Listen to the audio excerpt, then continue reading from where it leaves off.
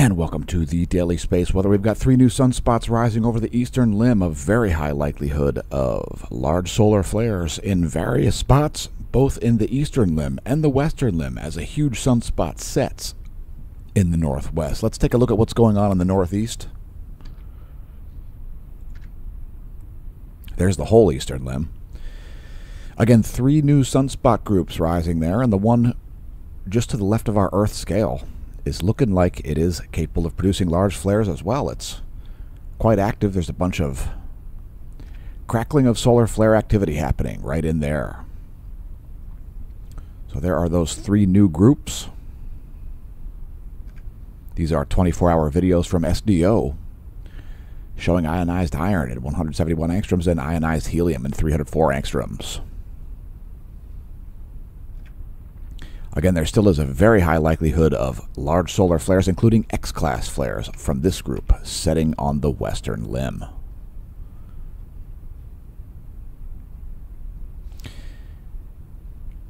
And, by the way, thanks for tuning into the Smash News Network Least Busted Name in News. Congratulations on realizing the channel exists. And if you enjoy the world's most comprehensive and detailed daily space weather and solar imagery, make sure you do yourself a favor and press the subscribe button. You won't find more detailed imagery of the sun, and indeed sometimes even of the Earth, any place in the world, thanks to our new subscribers. And let's take a look at what's going on in the sun here in terms of sunspots and magnetic fields. This is SDO Continuum for yesterday plus today, September 8th plus September 9th to date. And the magnetogram will show you those new sunspots. You'll be able to see those just popping up here over the eastern limb. Again, 3 of them. And the most active one looks like it is this one, the one that is closest to the equator. Let's see what's going on Earth. By the way, there's been a massive earthquake uptick and a volcanic downtick. So here's what's going on with volcanoes. Sakurajima has exploded, produced a 7,000-foot plume of volcanic ash. Fuego in Guatemala has dispersed its ash. Occasional emissions from Nevado del Ruiz in Colombia. Sangay has dispersed its ash, and Sabancaya here leading the way with a 24,000-foot plume of volcanic ash. As it explodes, it's a flight level 240 over Peru. By the way, that's a reminder. Don't pole vault the caldera. If you're going on a volcanic vacation, leave your vault pole at home. Today's featured product is the Do Not Pole Vault the Caldera public service message, brought to you at massive personal risk and expense by Smash staff and I. If you'd like to support the channel via some merch, there's a great choice. We do have leggings, by the way, with the Do Not Pole Vault the Caldera public service message on it. If you're going through hell, keep going, and don't become part of the lithosphere by ending up inside of a volcanic caldera. By the way, also you can save 40% site-wide on the Redbubble shop with the promo code You Deserve It. So make sure you enter that promo code if you are picking up some merch. And in the meantime, do not pole vault the caldera. Check it out. Here is the situation with earthquakes. And there have been some major ones, including a 5 in California. We'll get to it. The largest quake of the past 24 was a 6.8 close to Marrakesh, and that one likely caused untold amounts of damage, as many very ancient buildings are in that area of Morocco. So that 6.8 occurred at 22:11 Universal Time yesterday evening. And let's go on the world map here and cite quakes over a 5+ magnitude, and there have been a lot. It's a global seismic uptick big time, and keep in mind, folks, any earthquake can be a foreshock. So major seismic unrest happening here. 5.2 struck the Mariana Islands region. That was at 10:54 Universal Time yesterday morning. That was at depth of nearly 150 kilometers. Next on the list here, citing all quakes of a 5 or greater magnitude, a 5.6 hit Mexico there, the southwestern coast of Mexico. That was at 15:53 Universal Time. Here's a 5.2 at Tonga. That was at depth as well, 220 kilometers depth for that one. Another quake at Mexico there. So looks like a foreshock, and then perhaps that was the main quake there, a 5.6, and then a 5.8 at 16:37 Universal Time. Then a 5.0 strikes Bernie, California. Check that out. There is the location of that one. Just north of the Cascade Range, near Lake Britain Largest quake in California in quite some time. That was at 1724 Universal Time yesterday evening. A 5.1 hits Japan at 1728 Universal Time. Only 4 minutes later, across the Pacific Ocean, Japan seeing a 5.1 and then a 5.2 only a half an hour later. About 40 minutes later. Then Southern Atlantic Ridge has a 5.0. That was at 2032 Universal Time. And then that 6.8 strikes Morocco at 2211 Universal Time.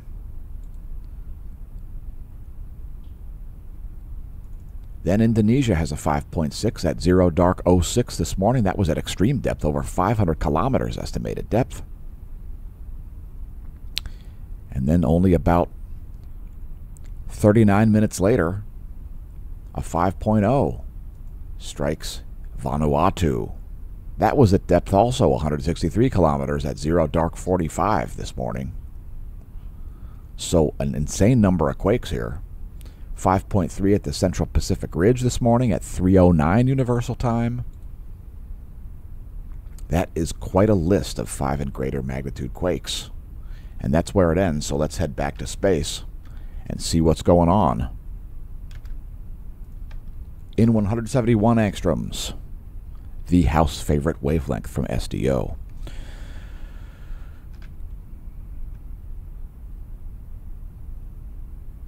Let's look a little closer. Here's the equatorial zoom.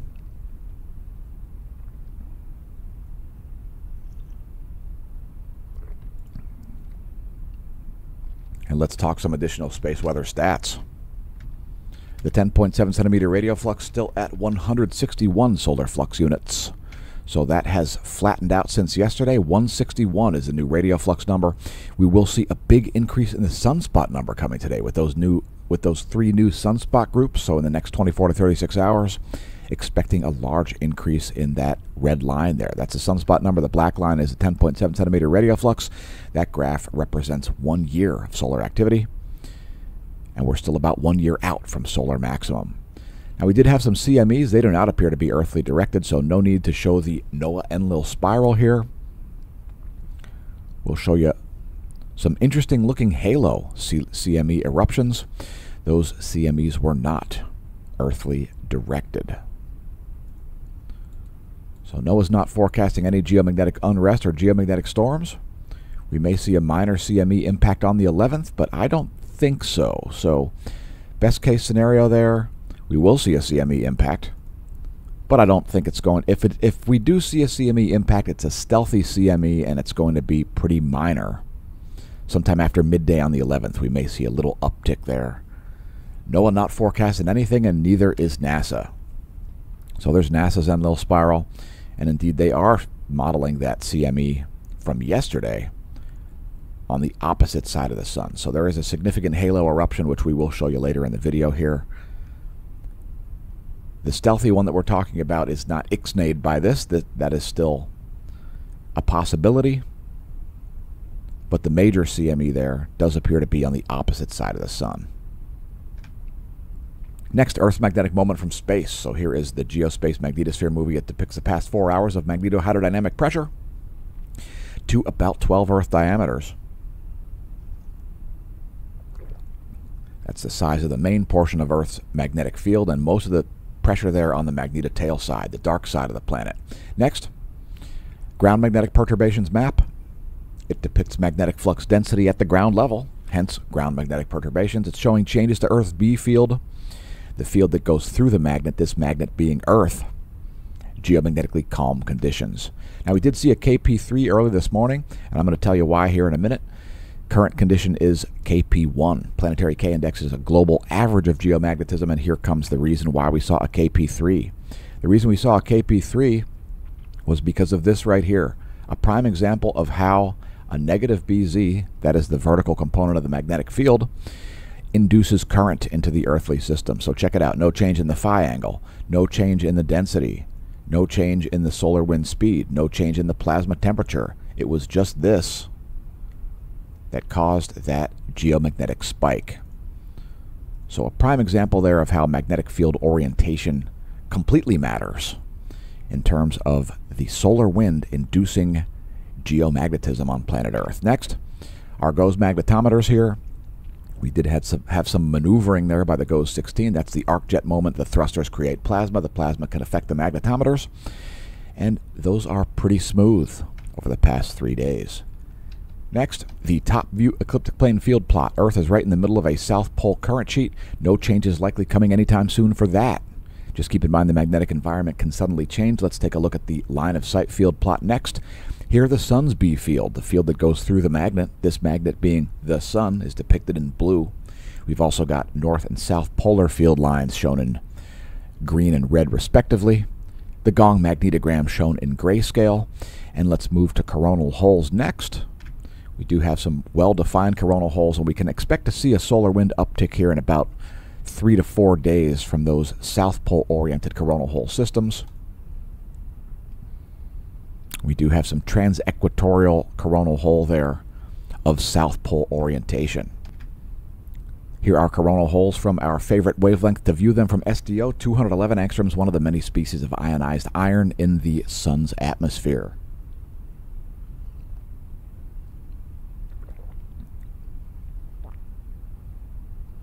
So pretty well-defined coronal holes there. And those are associated with high-speed solar winds.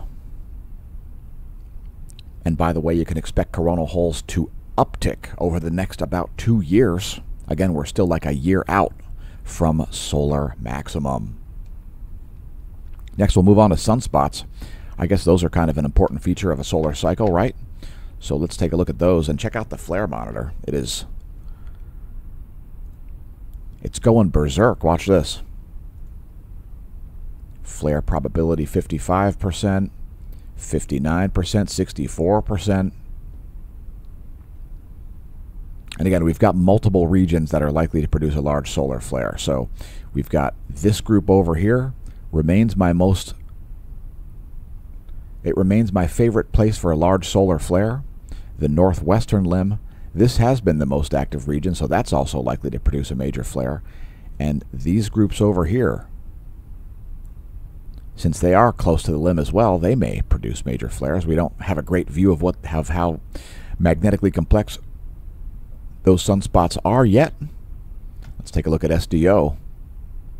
Here's the past 24 hours showing 171 angstroms to feature those active regions. And of course, the SDO continuum. Another 24-hour video.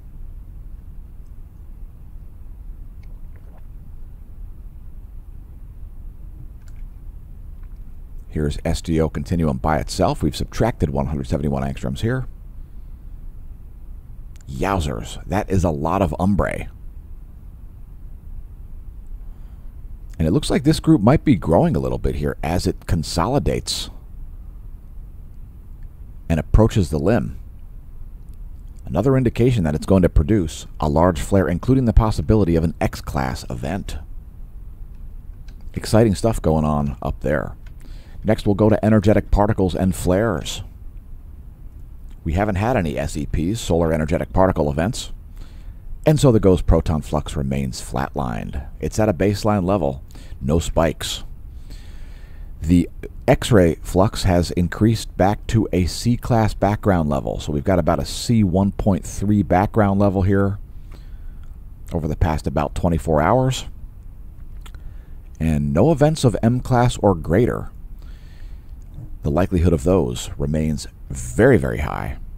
Here comes one of our flare wavelengths. 94 angstroms is great at viewing flares. Again, very high likelihood of large flares, both on the eastern limb and especially the northwest. The largest flare producer has been that region to the west of our Earth scale there. Here it is in 131 angstroms. Another 24-hour SDO video for your viewing pleasure.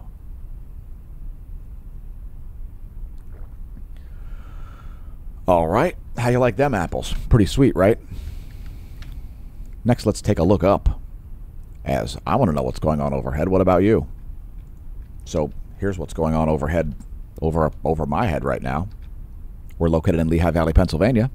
This star chart is from skyandtelescope.org, and we've got the third brightest object and the second brightest object up there. And also sometimes the fourth brightest object.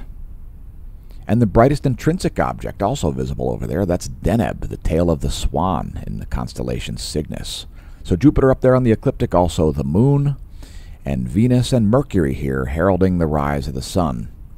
Just popping up to the horizon there.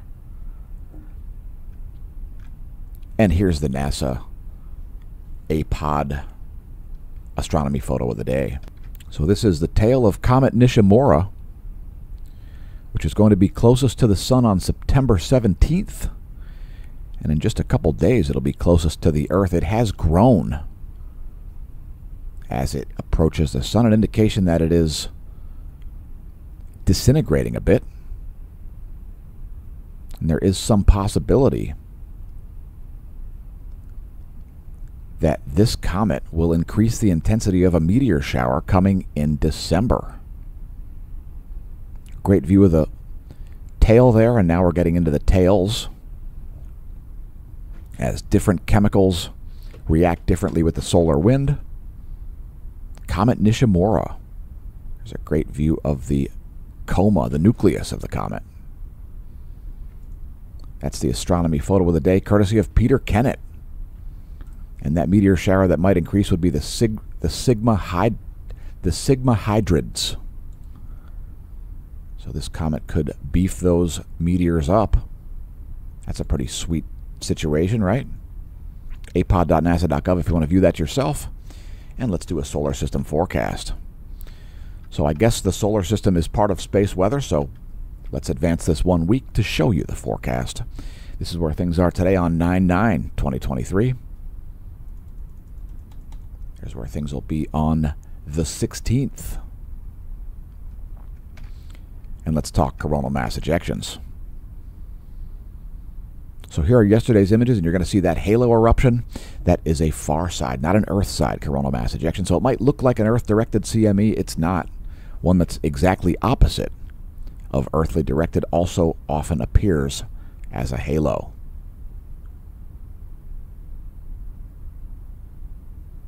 That one happening around midday yesterday. That's 90 frames from yesterday. Here are an additional 24 frames from today. And it's been calm. The likelihood of CME is very high. Here's Soho Lasco C2 and C3, and you can see that halo eruption there. A halo CME, the kind that looks like it's earthly directed. Let that play through one more time there. There it goes.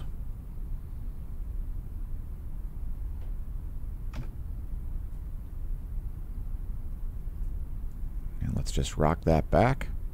There's that halo on the C2, traveling the opposite direction of the Earth as it diffuses out through the solar system. And here it is on C3. So great example there of how deceptive things can be. And by the way, what's great about stereo A here is we're going to start getting some better angular views of coronal mass ejections. That'll make it a little bit easier for us to forecast the trajectory of these events. So that's a good thing. Stereo A here moving out to the west of the Earth, represented on this imagery by the red circle. So there you go, stereo A there, finally moving a little bit farther out to the west. Here's the imagery from stereo A. It is a little bit spotty. We won't spend a lot of time talking about that, but we will show some custom videos.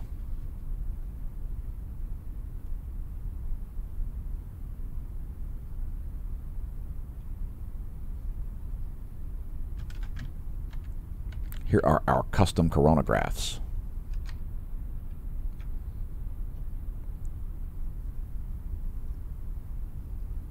These are 24-hour videos, by the way. I'll zoom in a little bit closer.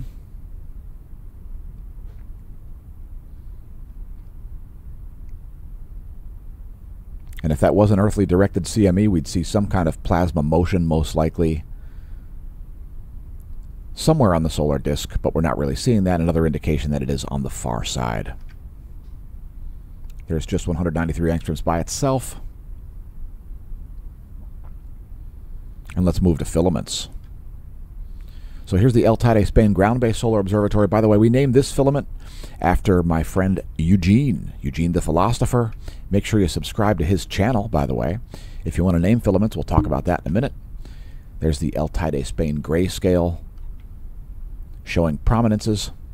And we do have some prominences rising here over the eastern limb. No surprise there, as sunspots have just popped up as well. So this is one of the largest and densest filaments we've ever shown on the channel. And again, make sure you subscribe to Eugene the philosopher. Make sure you follow us on Twitter if you are on social media. If you've unplugged entirely, we aren't surprised, and we don't blame you, because it is pathetic with the state of censorship at the moment. There's Eugene the philosopher's channel. Again, make sure you subscribe over there. His latest video, professions that don't exist, like content creator and influencer. I don't know why he doesn't think that's a profession, but many people tend to disagree with you there, Eugene. And here is the past that's about 2.5 hours there from the GOES 16 SUVI. And you can see some flaring happening right around the equatorial region there on the eastern limb. That new sunspot looking like it might be quite magnetically complex as we see those flaring events happening there.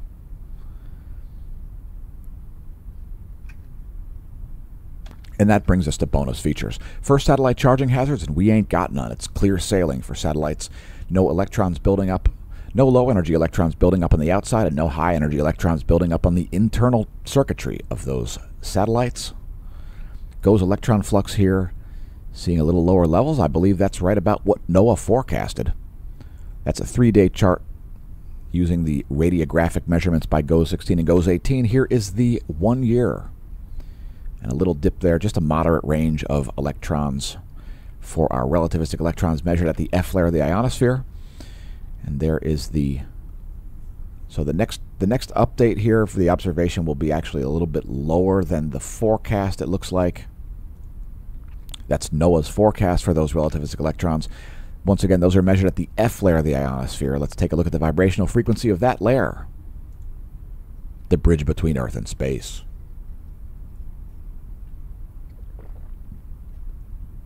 So as you're seeing in this imagery, the F layer grows on the daytime side of the planet, and it shrinks on the nighttime side of the planet. This is showing megahertz, that's millions of vibrations per second. And the ionosphere is looking pretty normal. Here's the anomalygram showing anomaly in megahertz from a 30-day median.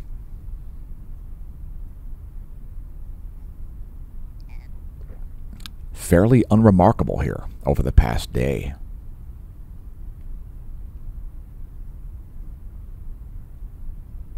So sorry, this is not heralding the apocalypse. If you were hoping for the end of civilization, this is not evidence of it.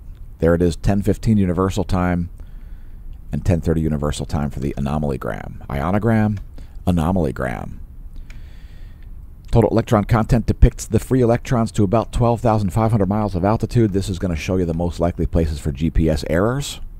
As your GPS, when it's communicating with your handset, if it communicates through a lot of free electrons, there is signal refraction. Try turning on Wi-Fi location accuracy. If your GPS is likely to produce major errors, they are most likely to happen around the equator at noontime.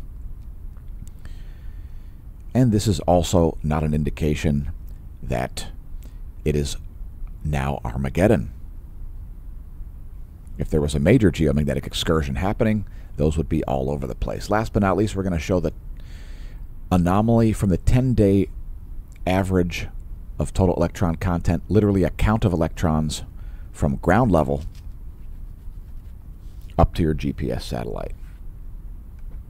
So there it is over North America, seeing significant high electron count anomalies here over large portions of North America. I'll just let it play through one more time. It speaks for itself.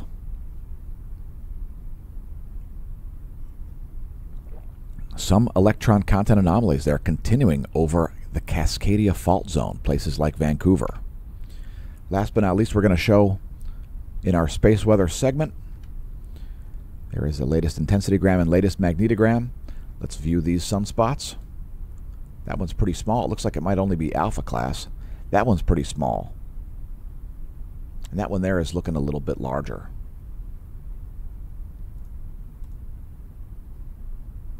This group over here is quite magnetically complex. It is beta gamma delta class. This group up here, beta gamma delta class. This group over here, also beta gamma delta class. Likelihood of large solar flares remains extremely high. And it's time to talk meteorology, because I see some indications that this hurricane is going to weaken. So let's show you why here. And once again, sorry about that, folks. We can't forecast the apocalypse here as a result of this. So this hurricane is moving into very warm water. This is sea surface temperature, and this water up here is like 86 degrees. So that is quite warm water indeed. However, there are some problems. So first of all, this hurricane is making it pretty likely that it's going to move actually to the north, where the water is going to be quite a bit cooler. Now, our forecast isn't going to necessarily show that, but there is also some wind shear happening out there. So as it moves into this hot water, it does have some convective capability. However, there is also some dry air there that's not going to help it out. So this thing might not get as crazy as it looks. And let's just show sea surface temperature anomalies here. There's actually some anomalously cold water over here. So that will help it to weaken. And we'll just show all the sea surface temperature anomalies now that we've opened that can of worms. The North Atlantic is full of hot water, but there is some cold water over here, which could help to protect the U.S., weaken the system. And there's also wind shear, which we're going to show you here when we show the maps of the local weather. So anyway, there are sea surface temperature anomalies for the Atlantic. Southern hemisphere there featuring some anomalously cold water. Northern hemisphere featuring some anomalously warm water. Not an indication that the NAO is shutting down. You think you're going to see a year without a summer next year in Europe? Think again. It's just ridiculous. And here's the Pacific. That's sea surface temperature anomaly for the world's largest body of water and largest surface heat sink. A lot of hot water there on the equator and in the northern Pacific, and some bands of cold water as well. Sea surface temperature anomaly for the Indian Ocean depicted here. Pretty average. Southern Ocean depicted here. It's a mix of anomalously warm and anomalously cold. And here is the Arctic Ocean. And let's move on to some forecasts here from windy.com. So now we're looking at wind speeds. We're going to advance this 3 days.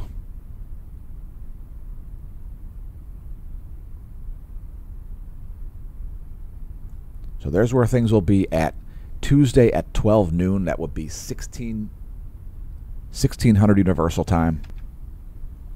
So it's going to be north of Puerto Rico. That is the Euro forecast. And check out the GFS forecast. GFS forecast features it quite a bit farther to the northwest of where the Euro forecast puts that system.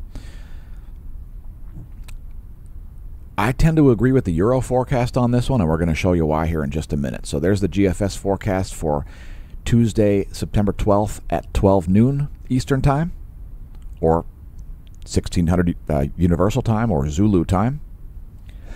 There's the GFS model for Tuesday at 12, and there is the Euro model for Tuesday at 12, much farther southeast on the Euro model. So here is the clouds and fog view for the Americas. And we're zoomed out farther than where we usually show it because we're going to show you that hurricane up close. So check it out. There it is. And I'm going to show you some resistance that it's facing here. So that's the shortwave radiation map. It shows clouds and fog when it's too dark for the visible satellite. And here's the water vapor map. And out ahead of that, there is a bunch of dry, massive air. So that's not going to help very much. So it's weakened a little bit there, and there's going to be some wind shear associated with that dry, massive air. So it's got a little bit of resistance there. You can see that dry mass of air there in the orange. If it had moist air ahead of it, that would really help it to accelerate and to increase its convective powers. Anyway, here's our US weather.gov map showing weather warnings. We've got some flood watches here around North Carolina, Virginia, and West Virginia. And let's show some forecasts. So here's a smoke forecast. We are seeing some Canadian smoke here making its way through North Dakota and Minnesota. Also some pretty significant fires in Northern California and Oregon. Some smoke making it all the way down into places like Arkansas and Alabama. So that's a smoke forecast. It's firesmoke.ca, by the way, if you want to monitor that yourself. Firesmoke.ca. And here's a pressure and precipitation forecast for the lower 48. So some heavy rains there coming to parts of the eastern U.S. Let's check rainfall totals. This is total accumulated precipitation based on the same GFS 72-hour model. And a lot of rain falling in the ocean there, like 2 feet of it. That is way better than falling on land. Heavy rains here forecasted in the coming 3 days on the east coast of the U.S., all the way from Maine down to South Carolina. Some very high rain totals there, including 4 inches or more in parts of Maine. Last but not least, it's the 72-hour GFS model for pressure and wind. So it looks like the GFS model agrees with me, as it's not showing as low a pressure for that Atlantic hurricane as it did in yesterday's model. Again, that's a 72-hour GFS pressure and wind speed model. There are some indications that system is going to turn to the north. We won't worry about it at the moment. We show 3-day forecasts because those tend to be accurate. Next, our lightning mapper. And yowzers, did we have some crazy lightning in Pennsylvania last night. Around like 9, 10 o'clock. We thought it might be the apocalypse, but it was just really bizarre sounding lightning. Quite a bit of lightning here around the Americas at the moment. Quite a bit indeed. Check out the lightningmaps.org site. Quite a lot of strikes around Central America, the East Coast. Well, you see the map. There you go. Next time you hear thunder, check it out. Lightningmaps.org, real-time lightning maps. Very useful for those going out and doing things. By the way, if you enjoy the content, please visit our links like smashomash.com. We would prefer these videos to continue to exist, remain publicly visible and free for all to view, so help out the channel. Visit smashomash.com and welcome to the Neo-Renaissance. Hit us up on social media. You can find the Red Bubble Shop and tell your friends and foes not to pole vault the caldera. Also links to the Hemp Lucid Shop, the Spotify music channel, Instagram, and lots more. Smashomash.com. One of our affiliate/sponsors is Hemp Lucid, so if you're picking up CBDs or perhaps mushroom gummies, etc., why not shop through our shop? Help support the channel that way with some tangibles. I'm an endorser of the Focus and Stress mushroom gummies. There are also sleep mushroom gummies. Check out the CBD body balms and lip balms. They make great gifts, even CBD for your pets. From the Hemp Lucid Shop, today's featured product is what I'm wearing, the Pink Flamingo shirt. You can find it on the Amazon shop. It's at amazon.com/shop/smashomash. I'm a collector, and you can find those Hawaiian shirts in the Spacewear collection. This one is the Pink Flamingo shirt. And if you want to support the channel via subscription services and get additional content, get email alerts and so on, then become a member of the Smash Team at smashomash.com/Smash Team. We launched our subscription services site back in October of 2021 officially. There's a bronze. There's a silver. There's a gold level. It's kind of like Patreon, just better. It's our own website. It's got superior capabilities. Smashomash.com/Smash Team to support the channel and get additional content. Thanks to the Smash Team. These videos are brought to you in part by the Smash Team, and mainly at massive personal risk and expense by Smash staff and I. Did you know that our annual operating loss is like $70,000? Yeah, help offset it by subscribing to the Smash Team. The best value is the gold annual paid-up subscription. We're going to close out with U.S. Doppler radar, clouds and fog, and water vapor for the lower 48. So there's the U.S. full 50-state view. Some heavy precipitation there striking the west coast of Canada and Alaska. Here's the lower 48 view, which we will fixate on for the remainder of this video. Here is clouds and fog over that same region. And let's don't forget water vapor. Again, you see all this dry air down here. This is not going to help that system, but it's not going to be a major hindrance either. Again, there is a bunch of warm water up there, and the cold water doesn't start until you're around this area in here. So if it does get closer and closer to the U.S., it's going to weaken because of the cold water. In the meantime, it might weaken just because of that dry mass of air, as it does have some hurdles to overcome in order to really strengthen. So it's looking like it's weakening just a little bit. Here's the recap. U.S. Doppler radar, clouds and fog, 3.9 micrometer infrared radiation, and 6.19 micrometer infrared radiation. The water vapor map. And we hope you're not consuming water vapor crap on YouTube. Again, do yourself a favor and press the subscribe button if you're new to the channel. Thanks to our new subscribers. And press that like button, regardless of how long you've been watching the content. Anyway, I'm out. I've been your host, Dan, a.k.a. Smash-O-Mash, signing off, and may that solar wind be at your back.